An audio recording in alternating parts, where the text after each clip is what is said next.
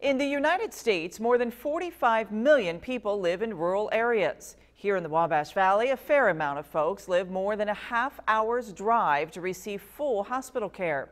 It's got local hospitals looking at ways to give them medical attention in their own backyards.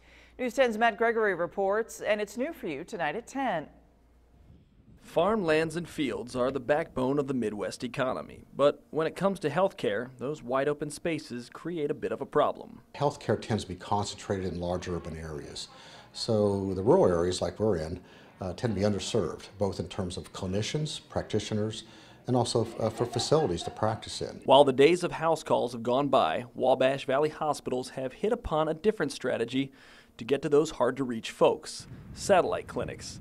And that's what brings these folks just outside Oblong, Illinois today, to get a first look at a new health clinic. This fulfills a long-term plan and perhaps a dream of ours at the hospital to build a replacement facility that's state-of-the-art and meets the needs of additional practitioners we want to have here in the western part of the county, and in a facility that is state-of-the-art and really meets the needs of the community. As the community came in, they got a glimpse of the future of healthcare in rural Illinois.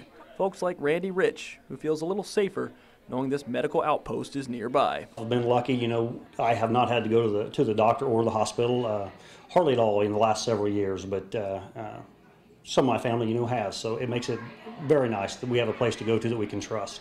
Viewing the new examination rooms, the technology and features that weren't available in the area before. Like the room we're standing in right now is for pediatric patients, and we didn't have that before, but we just didn't have the room for that. Bringing the medicine to the modern people of the prairie.